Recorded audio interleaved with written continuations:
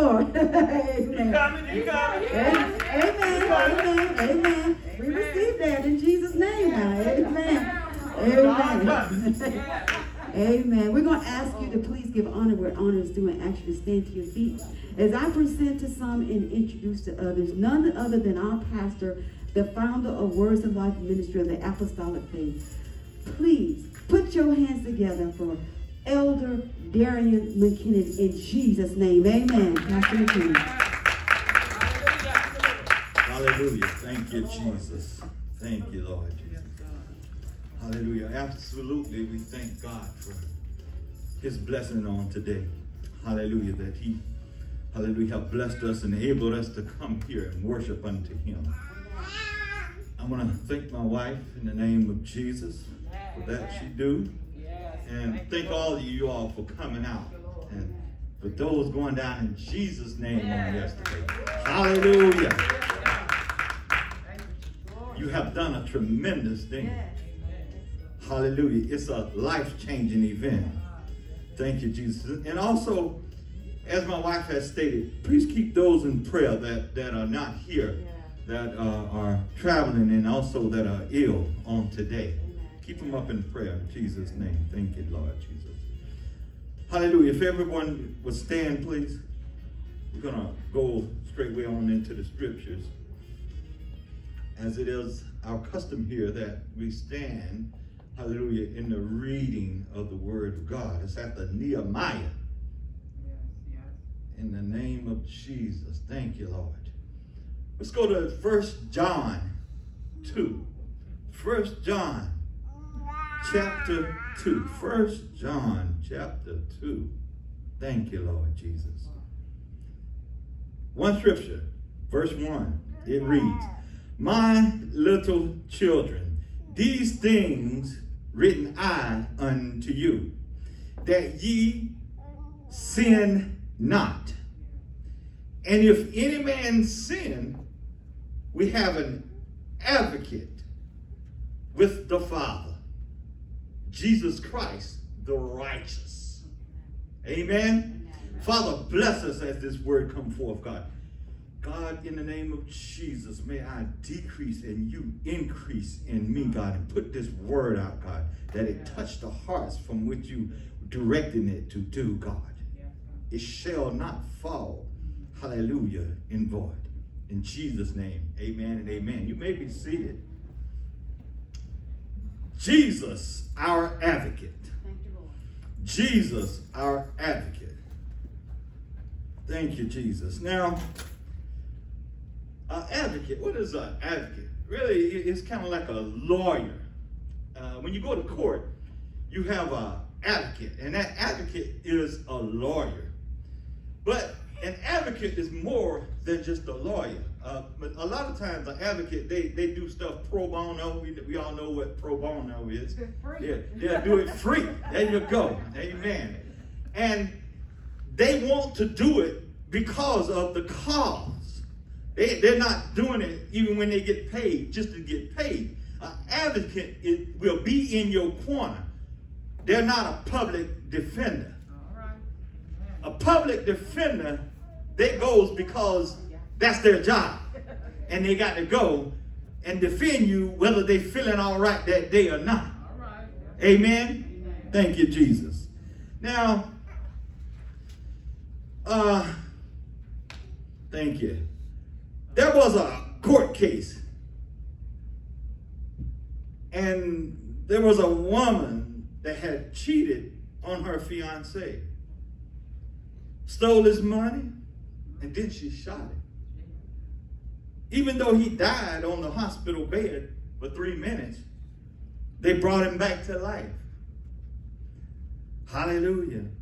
He lived and recovered without issues. The man was still in love with his wife-to-be. She told him that she was sorry for what she had done. And she said, "Forgive me." And he said, "I forgive you because I love you. I would give my life up for you," is what he told her. "I would always be here for you. I would never leave you. even though the man wanted to drop the charges against her, the law states that she must be prosecuted. The strangest thing is that the man was a lawyer. And when court time came, he represented her. Now, against the prosecution. Now, he was the victim and the defender. They had a Supreme Bench trial, which is to say, a bench trial is when a judge, he do all the proceedings and he makes he hear all the evidence and makes the decision himself. They don't have a jury. He decides whether the person is guilty or innocent.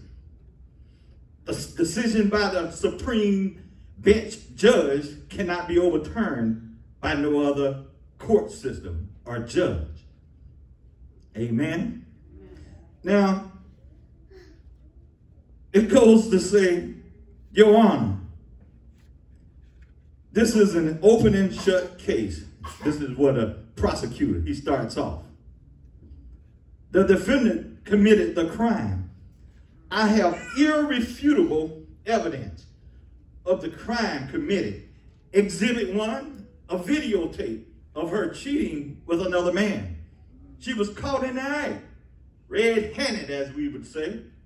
Exhibit number 2, an exhibit is just evidence. I have her online banking transfers, which she transferred all her fiancé's money out of his account without his authorization. Exhibit number 3, we have the smoking gun that she shot him with. She tried to kill him. We have the hospital records which states that he died for 3 minutes on the hospital bed before they brought him back again. Lastly, they brought some character witnesses in to tell all her dirt. Thank you, Jesus. Thank you, Jesus. To make her look worse than she already was looking.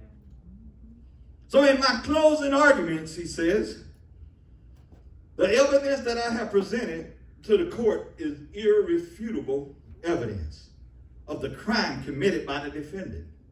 The defendant has done the crime. Now she must pay the time. So says the laws. Your Honor, I rest my case. The defense begins with his opening statement. Your Honor, as you know, this is my wife-to-be, my fiancé. I love my wife-to-be. In the beginning of our relationship, everything was great. But a friend of ours came over. And I described it as a frenemy. And that friend got my fiancé to smoke some reefer. And that reefer went from crack to liquor bottle to prescription drugs. Now she's addicted. Hallelujah, to all mind-altering things. It's totally severed our relationship. She didn't want me anymore. All she wanted was those things that could feed her addiction and gave her a false hope of an enjoyable life. Her addiction caused her to be out of her mind. She was not herself anymore. She acted, hallelujah, totally like another person through her walk and her behavior. Her addiction caused her to search out other men to assist her in enabling her addiction. Her addiction caused her to steal money from me to support her habit. She also, hallelujah, was so high and strung out on the drugs until she shot me because I wouldn't join or enable her, hallelujah, elusive lifestyle of happiness. Finally, he brought in some character witness, hallelujah, to show how wonderful she was before she got on drugs or before her addiction, or how great she was a person after she became, hallelujah, free from her addiction. Your Honor, my fiancée was out of her mind when she did all of this. Your Honor, I know that she have done these crimes and should do the time. Your Honor, I feel, hallelujah, that I have paid the time for her crime by the shedding of my blood, by me being dead on that hospital bed. Hallelujah. I feel that I got a right to make a decision in this. But Your Honor, my fiancée have asked me to forgive her, and I have. She is now addiction free and promised to stay that way. I will be there to help her every day, step by step and day by day. Even as she falls, I will be there to pick her up again because I love her. Thank you, Jesus. Sir, I know you don't understand, but this is the kind of love that's beyond understanding. This is a forever love. It's a faultless love. It's a forgiving love. It's a love that goes beyond law. Yeah. Hallelujah. Yeah. In my closing arguments, in the beginning, I was in love with her. At the end, I will still be in love with her. No matter what comes our way, I will still be in love with her. Even when she didn't love me, I loved her. Even after all of this, I still love her. Hallelujah. She's still going to be my wife. Hallelujah. And the Supreme Bench judge rendered a verdict. And he said, not guilty. Thank you, Jesus. Oh, what an awesome advocate he was to her. He could be that because he experienced things. He can talk for her because he experienced what she done to him. Even though he loved her, hallelujah, and didn't want her to suffer any more than she has. He's like, I paid for that. She was not in her right mind, but has been free from the addiction. Now she's in her right mind. Thank you. Now, as we move on into our scripture, we find God creating the world in Genesis chapter 1 and day 1. On the 6th day of creation, God created man. Man was created to one day be the bride of Jesus, or to be the bride of God, one and the same. Revelation 9:19 says, let us be glad and rejoice and give honor to him, for the marriage of the Lamb is Jesus, is coming. And his wife is us, has made herself ready.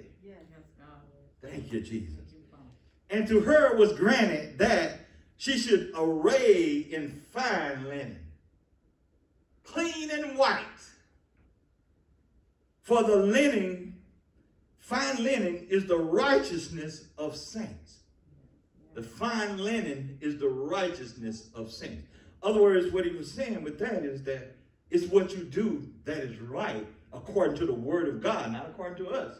But what you do that is according to the word of God, it makes you righteous.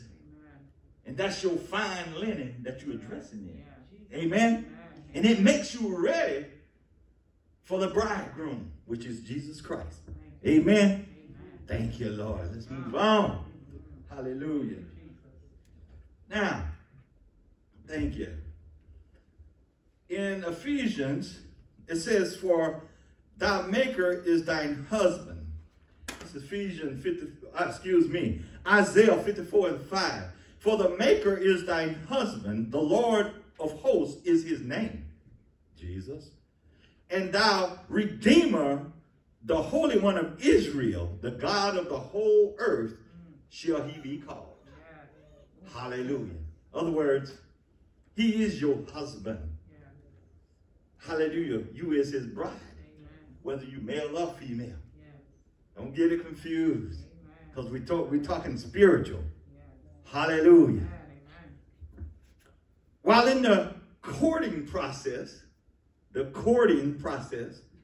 with the Lord, man messed up the relationship by committing the sin. And that act severed our relationship with the holy bridegroom, the Lord God Almighty. Somebody say, but God. But God. But God. Hallelujah. Jeremiah 31:3 says, the Lord had appeared unto me, saying, yea, I have loved thee with an everlasting love.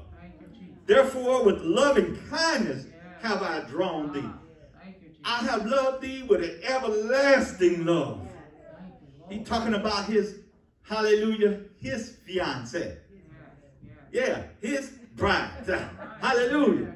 Thank you, Jesus. Hallelujah. Woo, my God said, I love you with an everlasting love. That's what he's talking about. He's telling man that. Jeremiah 29:11 says, for I know the thoughts that I think towards you, said the Lord. Thoughts of peace and not of evil, to give you an expected end. Now, what is he talking about? Hallelujah. From the beginning of the fall of man, you know, God had a plan. Hallelujah. With an expected end. His thought was that I'm going to get you back. I'm going to get you back. Hallelujah. I'm going to get you back. He had a thought that I'm going to get you back. You have fallen away from me. I had to remove you because of your sin, but I'm going to get you back. Now, but how can man once again become acceptable to a holy God, to a God of righteousness? How can we repair such a relationship to come into the standings of a holy God? Romans 6:23 says, for the wages of sin is death. Hallelujah. So man should die eternally, spend eternal time of death in hell. So says the law of God. Even though man seems to be doomed for death because of his sin by God's plan. Hallelujah. And the name, even though man seemed to be doomed for death, but God had a plan. And his name of his plan was Jesus Christ, our advocate. I must confess now that I didn't read all of that scripture just then of Romans 6:23. It says, for the wages of sin is death, but the gift of God is eternal life through Jesus Christ. In other words, that comes through Jesus Christ, that eternal life. Hallelujah. Now, so the trial of eternity, it begins. It would be a supreme bench trial. God is the judge. Hallelujah. And his answer is the final answer. The opening statement from the prosecuting attorney, whose name is Lucifer, a.k.a. Satan, or the devil. He is the prosecuting attorney in this trial. God, you know that man has sinned. He has disobeyed to your law. We know how great you are and how holy you are, and you never go back on your word. You must not, hallelujah, you said none of your words shall fall to the ground. Thank you, Lord. Hallelujah, without it being performed or what it proclaimed to do. You have proclaimed in your word that those who commit sin must die. Jesus. Now you listen at the devil. He's throwing it out there, ain't he? Your man, that you may have sinned and must die. He said, I present my case. And this exhibit evidence, hallelujah, I'm going to go through it kind of fast. It is the 10 commandments. Thou shalt have no other God before me. Then he said, Aaron and Jeroboam, they built some golden calves and had the people worshiping. They had some gods before you. Thou shalt not make unto thee any graven images. Your people in the Hebrews made graven images, hallelujah, all types, and had them placed up in the high places. The high places, and worship them. Thou shalt not take the name of the Lord in vain.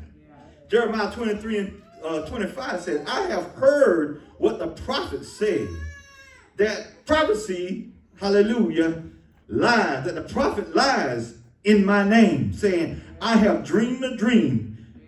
They was lying. They hadn't dreamed no dream from God. Thank you, Jesus. Even on today, people are taking God's name in vain. Remember the Sabbath day to keep it holy. And the devil says, God, your people ain't keeping none of the days holy. You talking about the Sabbath day. Hallelujah. Honor thy father and thy mother. And the devil says, Lucifer says, God, your men don't honor nobody but themselves. Pride rings out in men. Look at Saul, the first king that you chose, or that the people chose, that you chose. Hallelujah. He was all about himself. Thou shalt not kill. God, you had murder in the first family. When Cain killed Abel. And they're still killing each other today with words and guns. Thou shalt not commit adultery. Hallelujah. Your man has committed adultery by serving other gods and chasing after them. Thank you, Jesus. Thou shalt not steal. Well, how are the people stealing from you, God? They're robbing you. How? By not paying their tithes and giving their offerings, which are a commandment unto you. Thou shalt not bear false witness against thy neighbor. I know the man, hallelujah. I know man you made. He's lies. Why? Because I'm the father of them. Is what the devil says. So I know when a man lies. Thou shalt not covet thy neighbor's house. Thou shalt not covet thy neighbor's wife. Oh God, your man has been robbing and stealing and killing his neighbor and taking everything that he has, including his wife. Hallelujah. And he says in my closing argument, God, I know these things to be true evidence. Because why? Because it come up out of your word. That devil, he knows how to, it comes out of your word, God. It's an open and shut case. Hallelujah. Man have sinned and committed the crime, and now they must pay with the time of eternal death.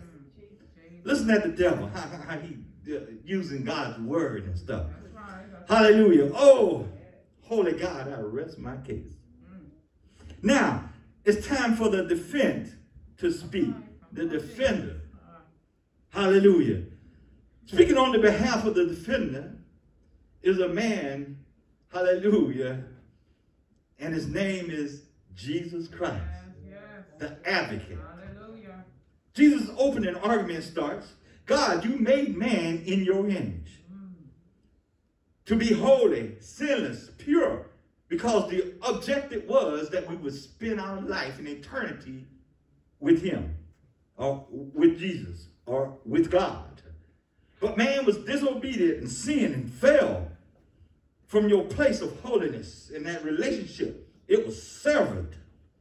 We know that sin cannot stay in your presence. So the sinful man was removed. So you removed him, hallelujah, from your presence. At the same time, you had a plan to get him back. Hallelujah. Because he loved us. Jesus says, I know that man sinned. Romans 3:23 says, for all have sinned and come short of the glory of God. God, for your righteous law, pronounces them guilty on all counts that the prosecution is charging.